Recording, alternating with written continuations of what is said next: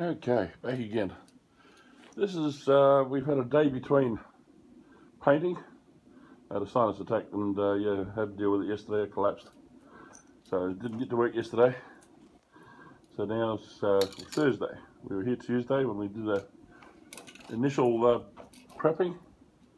So those posts, I've painted that one. That one there, if it gets any worse, I'm going to get another coat on it yet. But that's, gets any worse, that base needs replacing. That post is too thin, but we'll see how it goes. This one here, as you see,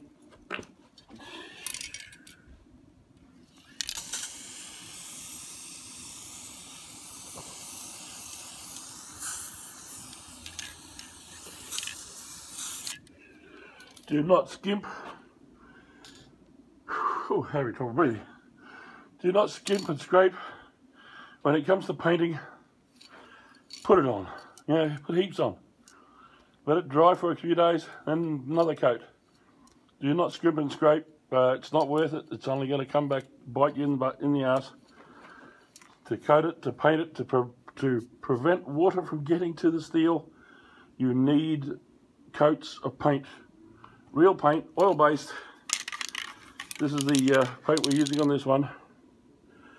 Okay, rust guard, enamel, aluminium, and it's an epoxy enamel. So it does okay. It's not fantastic. It's not a 2-pack or anything, but yeah, at $25 a can, it's still expensive enough.